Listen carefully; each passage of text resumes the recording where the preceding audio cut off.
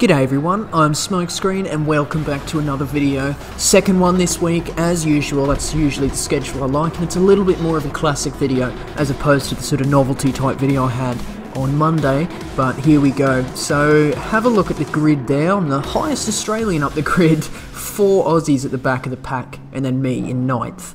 So this is a bit more of a classic combination. It's race C, so a bit of strategy is involved here, and we're at Circuit de Barcelona-Catalunya Grand Prix layout. Bit of a mouthful, bit of a long name, but everyone just calls it Catalunya. It's the Formula 1 test track, so it includes that chicane rack, turns 14 and 15, which we just went through there, thankfully, thankfully before we actually started the race. It absolutely kills your momentum if you start on that chicane. But it's alright, we get through the final corner nicely onto the straight. At least we're still in this slipstream with the Porsche up ahead. So, in tone with the Formula 1 sort of relations to this track, I've gone for a Petronas liveried Mercedes AMG. Wonder where I got that from. No points for guessing. In hope to, you know, channel that. Hopefully get a victory here. But we are here for 11 laps at Catalunya. We're going to follow most of the race at least, as this was actually an interesting one. So let's follow lap 1 action. Look at the pack here. It's about 7 cars, all in sort of all sort of within a second of each other. I think the leader's streaked away a bit, which is probably expected. But look at that. There's about 4 wide in the middle of turn 5 there. So you can kind of see how easy it is to lose time to the leader here. It's sort of more like 8 cars. There's a few cars behind me too. Although, have a look at, for a move up the inside of the Honda at turn 9, doesn't quite end nicely, sort of a bit awkward. I probably didn't give him enough room on the outside. He probably turned in a little bit early, but I'll kind of take the blame for that. It's not a good overtaking opportunity there, but you see it results in a 2-second penalty. So while I've been talking here, it's a bit of action. Porsche is just falling out of the back of the pack up ahead now, and now I'm sort of hemmed in behind now. Obviously I've got this penalty now, so I want to try and get ahead as far as I can before the penalty gates, but I'm not sure if that's going to happen. But we got this massive straight here at Catalunya, so hopefully we can slipstream past a couple of people and gain a couple of positions before turn 1. So, it's all kicked off up ahead. We've got a Mercedes turned around and bins it on the curb, bins it in the gravel on the outside. Look at this, up the inside of 2, and then up the inside of the Porsche here. Oh my goodness, that's like 4 positions in 1 corner and half a straight. My goodness. But I probably should go defensive here, but I didn't this particular time. Just spot the braking point and brake nicely towards turn 1. Yep, we're set in there nicely, and that's us up into 4th from 9th on the grid within 1 lap. Although we do have this 2-second penalty to worry about. So we're going to serve that on the way out of turn 9, which is Campsa. So we're going to, there's a penalty gate on that little straight up here. But you can see the interesting sort of layout of Catalunya. It's a really compact circuit, so it packs a lot of distance into a small surface area, if that makes sense. So you see the track sort of folds on itself a couple of times. So it's a good test track as well, so that's why Formula 1 use it. It's got long straights, it's got a long straight and flowing section, mid-speed sector, and then a very low-speed final sector. So you can kind of test cars at different intervals as well. We've got massive straights, sort of mid-length straights, short straights, switchback left-right corners, a really tight chicane. So it's all sorts going on here. We're going to serve this 2-second penalty now. 2 cars, 3 cars overtake. Let's see. Is that 4th car? No, he doesn't. Doesn't really go for that move either, although I do slide wide at turn 10. But I get on the power nice and early there, so that position defended. So thankfully the penalty gates are along that sort of short straight. It's sort of more than halfway down the straight as well.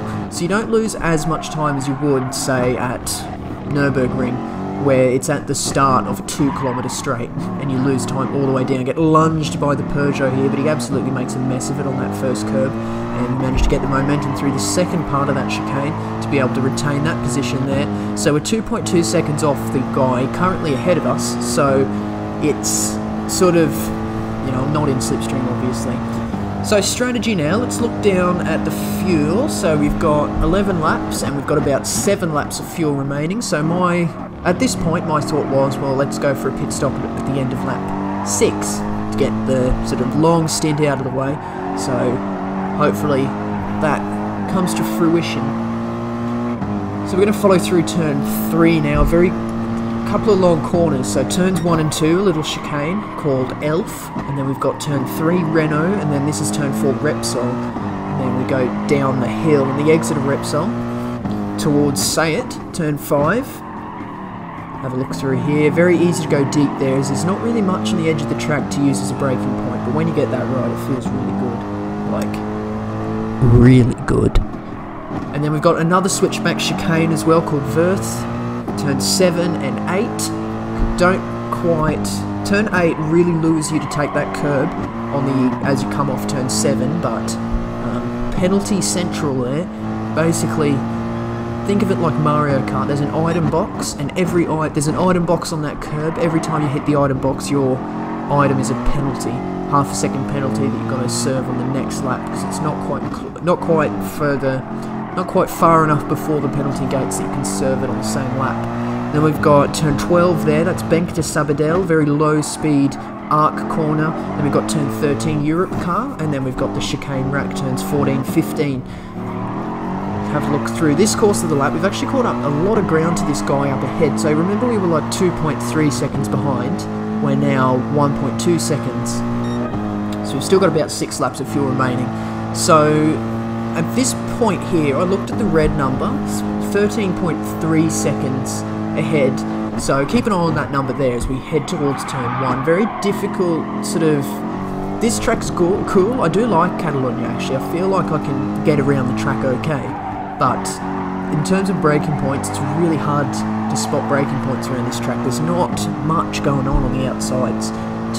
Obviously it's not as hard as, say, like Autopolis, which is notoriously hard, or Goodwood, which is hard as well. But in terms of stuff going on, it's hard to spot your braking points here, especially this corner here. There's just nothing, no braking boards or anything. So you see me repeatedly go deep into turn 5, say it there. So we're always gonna, well, every time we go deep, we're gonna lose time, obviously. You can see we're about 14 seconds off the lead, so we've started to lose a little bit of time in this lap as well. So hopefully we can get it back in the pit stops, but I don't think I'm fuel saving at this point. Mats Kemp's turn 9, very easy to turn in way too late, but it's also very easy to turn in way too early. So this track sort of tests in different sort of aspects. It tests your car, tests tyres, it tests your ability as a driver. So that's turn 10, that's Lacacia, turn 10, and it's also very easy to run deep as well, but that does have a braking point that I use. Probably go through a lap a bit later when it gets a bit lonely here, but let's just keep an eye on this battle up ahead. So the Lamborghini throughout this lap has actually got ahead of this Porsche here, so they're about 9/10 ahead of me now, and going onto the straight. That's always good, that's within slipstream. Porsche just gets a little bit out of shape on the final corner. Look at that, right up to the edge of that curb there. Does that result in a penalty for him? I probably wouldn't want to try that out myself, but I think he manages to get away with the penalty unscathed. But going in towards turn 1, it's actually probably one of the best overtaking opportunities, considering it's at the end of a long straight. We were in the slipstream of that Porsche, but the Porsche was in turn in slipstream of the Lamborghini, so I wasn't able to gain as much as I could have. That Porsche isn't that great in a straight line, but thank goodness for him that he had the slipstream of that Lamborghini up ahead. So the leaders are gone. Absolutely no way of getting the leaders again. So we're going to just focus on our little pack here, on our little battle. And of course, actually, the guy behind is about half a second behind, so we can't completely discount him out of the picture now. We actually get close to the apex of turn 5 this time. That's a bit better than normal. See, we actually keep sort of an even sort of gap after that corner there. So no one's really making any big moves yet, which is good. It's a long race. We've still got over half the race to go, sorry. So you don't want to go hell for leather for position so early, because you might lose them at the end of the race, especially the nature of these race C's. You've got fuel and tyres to worry about. So actually Porsche just goes off the track on the exit of Lacacia as well. Probably just getting on the power a little bit too early, which is very easy to do through there, because you sharp corners, the nature of a racing driver, you want to get on the power as early as possible. Slide really wide through a Europe car, actually. That's going very deep, sort of a weird elevation change, and we've got this really tight, awkward chicane, and we actually get half a second of penalties. That will be from going off the edge of the track through turn on the exit of turn 13 by going in there a little bit too hot. Of course, it's another corner where you can't spot braking points, but it's alright. Up into 6 on lap 6. So this is going to be my in-lap now. 4 laps to go, so of course, strategy, talk strategy as well. So 11 laps, exactly halfway is 5.5. So you can go in on the end of lap 5 or the end of lap 6. And nobody went into the pits there. Nobody ahead went into the pits in the end of lap 5. So I thought, you know, you're obviously going for the overcut. It's obviously the fastest way. Get the most worn your tyres are out of the way. And halfway through the race, rather than at the end where you're going to try and make up positions as you get close to people at the end. You don't want to have those extremely worn tyres. So I thought everyone's going to go into the end of lap 6, but lingering in the back of my mind, is the race a no-stop? That's the question, because if you have a look at my tyre wear, it's actually not that bad. And fuel, we've got, what's that, 5 laps to go, 5.5 laps to go, and we've got close to 4 laps worth of fuel. And if you remember at the start we had, what were we on, lap 4 or lap 3 or something? We had about 6.5 laps of fuel. So all things considered, it is sort of looking at this point that it could be a no-stop, but we're going to see at the end of this lap here, actually the leader's going into the chicane rack right now, so we're going to see, does he peel into the pits? If he doesn't, we might be in trouble, because I haven't been fuel saving at all, and actually, he actually misses the pits altogether. So at this point, I was like, well shit, this is a no-stop, isn't it? And if you look at my fuel, I've got 3.5 laps of fuel remaining. We've still got like 6 laps of the race to go. So I was in the weeds at this point, but you know what?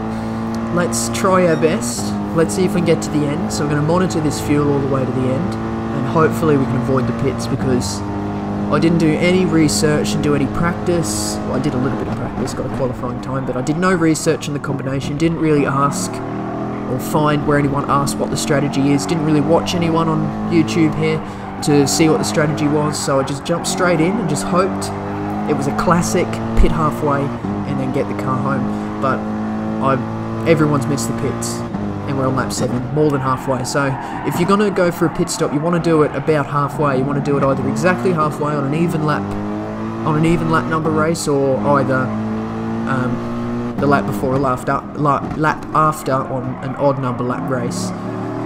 But as you can see, we're past the pit window. That if it would be a one-stop race, so yeah, definitely no stop. So let's follow the next few laps on my efforts at fuel saving. So the car I've gone for, Mercedes, actually, let's quickly talk about that. It's the Mercedes AMG GT3. Bit of a mouthful, but you know, that's obviously what PD like to do. Massive car names for no reason, I guess. It's actually a real life GT3 car, so it's based on a real car with 613 horsepower, so it's a bit of a monster. And as with any other Group 3 car, you can buy it for 450,000 credits. So the Mercedes, it's a good all-rounder car, so you can kind of do a lot with it. So obviously it's good. It's good in a straight line, good around corners, nice and stable. No turbo, so won't have to worry about oversteer too much. Good amount of downforce. Good test of downforce is the final corner here. That's turn 16, called New Holland. Although I think they call it, Catalunya, and then when they're doing motorcycle GP, but I don't know. No clue. I don't have a clue. All I know is that they called it New Holland on the website I looked at, so that's what it's called for me. But that's a good test of downforce. If you get the corner nailed, it's flat out, but obviously if your car has more downforce, it's going to be flat out no matter whether you nail it or not. But we continue on. So we're going to have a look at my fuel saving efforts now. So that's turn 3. You can get on the power really early, although you're turning while getting on the power. So that's a recipe for killing your rear outside tyre. But we are messing with the fuel maps quite a lot. So we've got 2 laps of fuel to go, and we've got just under 4 laps. So we've got to try and double the distance we get on fuel now. So see through slower corners, I go up to high fuel maps, but then on the exit, I'll go to lower fuel maps to get good launch off the corners. I'm also trying to defend from this guy in 7th as well. So a little bit wide through turn 7, and then we go up the little straight towards turn 9. Still in fuel map 2. This is the sort of fastest part of the circuit compared to the other parts. But you'll see as we enter the final sector, we'll whack that fuel mix way up. So obviously that puts the engine into a leaner setting, so it uses less fuel. But of course, there's a power deficit, so you can't just whack it into lean mix 6 and then win. So early in the race, you might have noticed we were actually gaining on the leader, but we began to drop off a little bit later, as I think we began to realise that it might have been a no-stop. We actually got a nice run through Europe car that time, and into the chicane. First gear, slide it through the first part. You see, the time of day makes the shadows, you can really see the shadows around your car going through that final sector. So you can see the cars that are swerving behind you as its shadow floats across the track.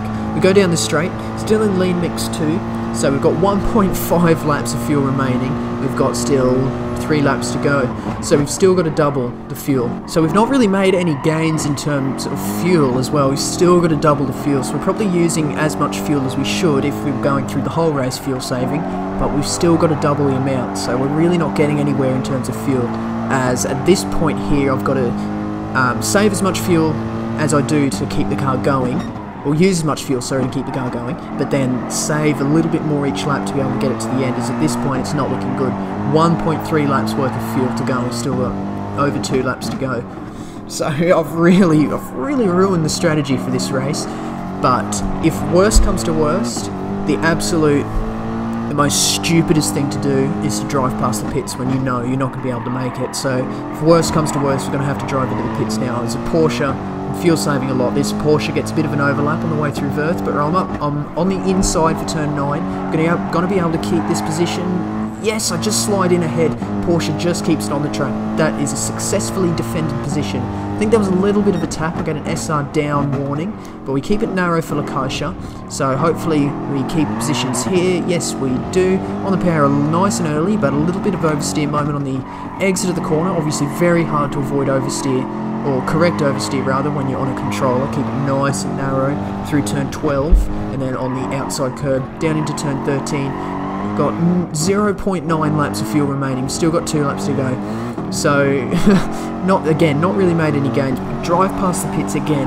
Hopefully we can get to the end here. I've whacked it into fuel mix 5. So they're a second behind. They will gain down the straight. Not worried about that. Just got to be able to get this car home without going into the pits. And fuel mix 6 down the straight. See the speed deficit, 240 k's an hour, not even 240 before the braking point. And we get absolutely lunged by that Porsche, absolute ridiculous lunge. He ends up off the track. Does that result? Yes, it does. Oh my goodness, what an idiot. Oh my goodness, so he's lunged me, crashed into the side of me, and then driven off the track, giving me a 2-second penalty, even though I'm fuel saving massively. If he was tactful and smart, he would have found a way to get past, because I'm fuel saving. Could have just caught up to me throughout the lap, slipstream past on straight. So 0.6 laps remaining, 5% of fuel to do over 1.5 laps. I don't think I'm going to be able to make it. This entire lap so far has been in fuel mix 6, so it's an absolute maximum fuel saving. I'm probably revving the car a little bit too much, but in terms of fuel saving, it's about as heavily fuel saving in this car that I can do without losing too much speed, as I'm trying to defend this 6th position at the same time. But I think it's in futility. I'm probably not going to be able to keep this position at all, as we serve the 2 seconds, lose 3 positions. So in the back of the sort of train I've formed now. I'm now the caboose instead of the engine, but have a look down at the fuel, 4% of fuel, so we were at 9% at the start of the lap, so that's 5% I used in 1 lap in fuel setting 6, compared to what we got now, 3%, and we've still got a lap to go. I don't think I'm going to be able to make it. Yellow flags are out momentarily, someone's binned it on the chicane. I don't think it's going to result in anything yet. There's someone trying to get going, but if you have a look, 3%, I think I'm just going to have to take what I know is coming. I'm going to have to peel into the pits. Absolute... Oh man, spent the entire race avoiding it, and look at the deficit. It's like, what do those represent? 10%? About 7% too short to get to the end of the race. If I had 10%, or even if I had 9% of fuel right now, I probably would have gone around again and probably made it home. But I've spent the entire, or half the race trying to avoid this, and look at that, I was stationary for about half a second.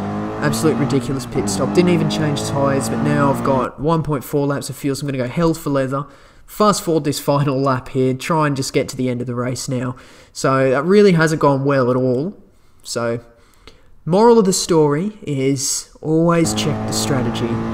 So really, Kudos Prime publishes the combinations a good few days before they actually are on. I think the best way to sort of learn a combination is to look at the multipliers and the number of laps and think, oh, that means this many laps or that sort of thing. But I haven't gotten that far into learning everything yet. But see, there we bring it home in 9th, which is where I started. So the race was actually a waste of time.